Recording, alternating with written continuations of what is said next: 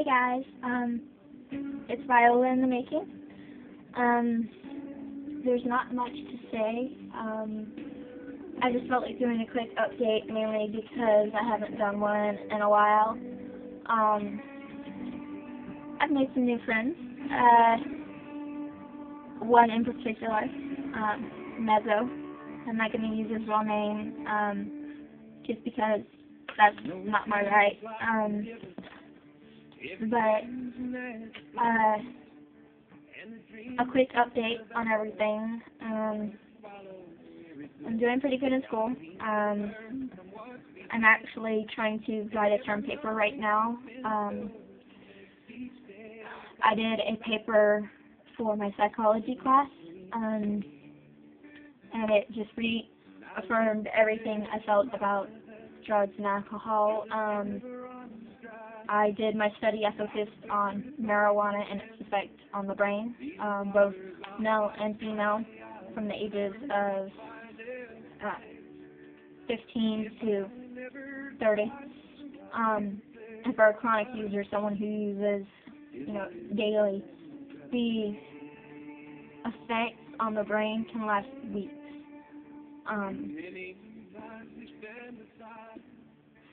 Something I feel very strongly about. I do not promote drinking, smoking, any form of drugs.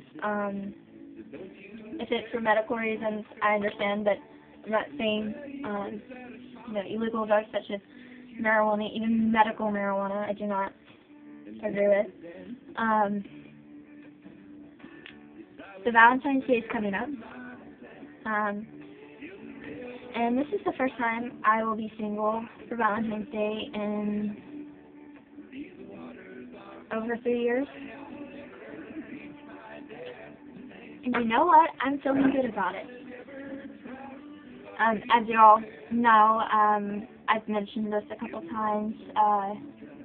Broke up, my boyfriend and I, my ex-boyfriend. We broke up over, actually, Saturday it'll be 2 months. Well, 2 months, since we broke up, and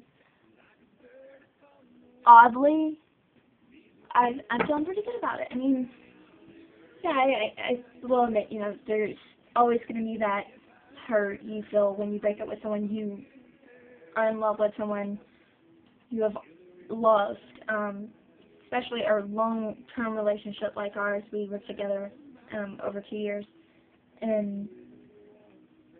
but other than that, and other than my worry for him, and my extreme love of his family, I'm feeling pretty good.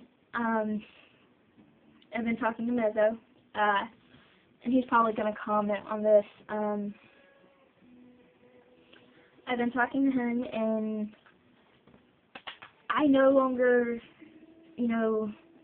look on Facebook every other hour to see if my ex sent me a message or a comment or anything. But I'm finding myself looking forward to the text messages and the Facebook messages from Mezzo,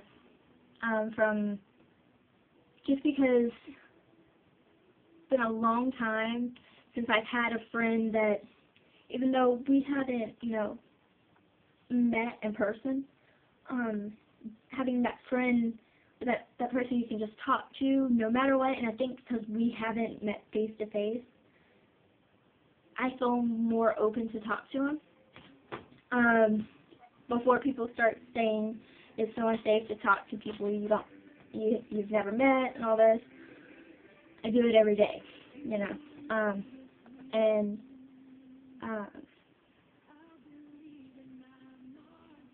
it's just that simple thing of there's a kindred spirit, someone out there who has the same plans for life, who has the same kind of goals, who feels the same way about certain things, that even if it's not a connection like you would have with a boyfriend or a girlfriend, it's that connection of everything you think, they think before you think, I lovingly refer to him as my BTF, my best texting friend. In less than 2 weeks, we sent over I think it's almost 900 and something texts, not including the messages on Facebook and on the app we met with. I mean, I'm not saying,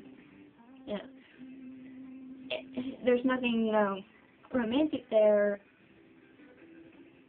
as in we're going to meet up or anything, if we end up meeting up, we end up meeting up, but I don't even want to say that there's no feelings there, because, I can't say that when I don't know the person. But I look forward to his messages, just like you would with a best friend or something, because he gets what I'm saying before I say it. And that's something that I've been missing from my friends. I mean, I love all my friends. I love all my church friends, all my school friends, all my friends at work. I mean, amazing friends, but like I said, because you don't know the person face to face, you don't meet them in your everyday life, you don't feel the sense to need to hold back, keep those boundaries. But anyways, y'all get that. I wanted to show you something. This is the contact paper I'm doing the top of my desk, my entire desk. The top of my desk is done in that contact paper, and then it's going to be painted black, the silky black. I actually went and ordered the paint yesterday, and then I picked it up next Friday, because they didn't have it in stock, the one I wanted. Anyways, for all of you who watch my vlogs from FSCJ, Carrie, Michael, Jordan, yeah, that's funny, Michael, Jordan, okay. Elizabeth,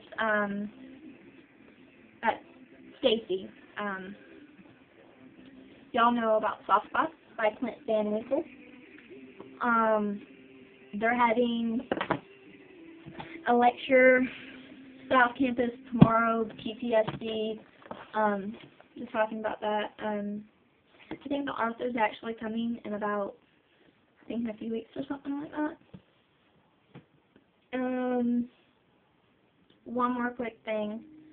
I want everyone who watches my vlogs,